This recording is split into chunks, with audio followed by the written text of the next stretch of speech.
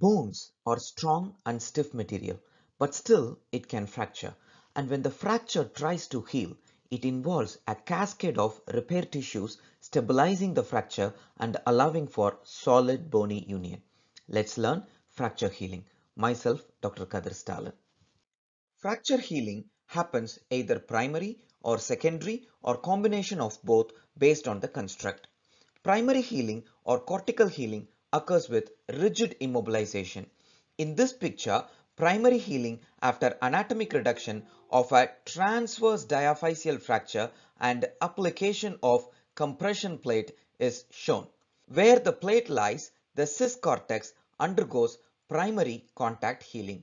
Thus, contact healing occurs with absolute stability construct. This healing is a type of intramembranous healing with Haversian remodeling. Some people believe primary healing as a mere side effect of internal creeping substitution or osteonal remodeling, just replacing the necrotic bone. Whereas secondary healing, also called as endochondral healing, occurs with periosteal bridging. It starts with hematoma formation and active inflammation. The formed hematoma provides the hematopoietic cells and secretes lot of growth factors. The predominant hematopoietic cells are macrophages, neutrophils and platelets. All these hematopoietic cells secretes lot of cytokines, predominantly platelet-derived growth factors, TNF alpha, transformation growth factor beta, interleukins like interleukins 1, 6, 10 and 12.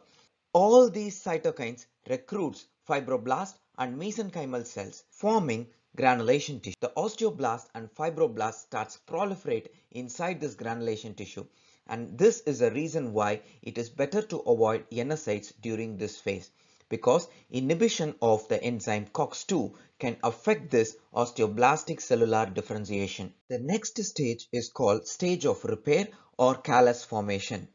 Primary callus forms within 2 weeks, bridging the fracture site.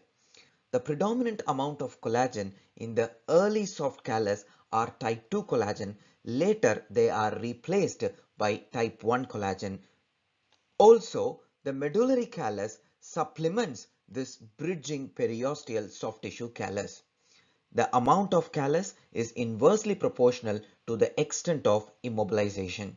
Providing mechanical stability at this stage of fracture healing is very important because adequate mechanical stability determines the differentiation to be more towards osteoblastic nature, thereby ensuring adequate healing of the bone.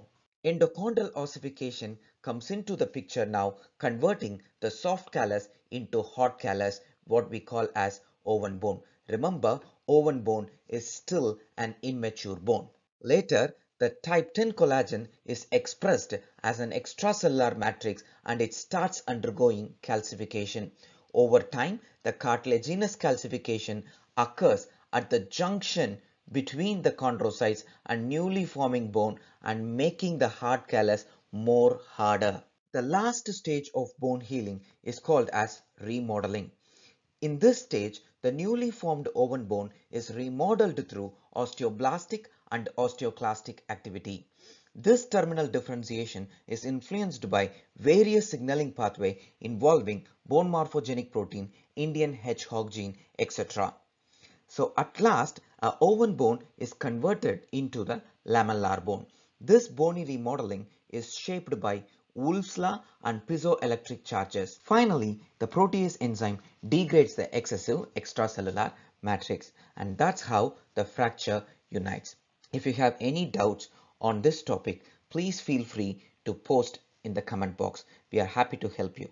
Thank you.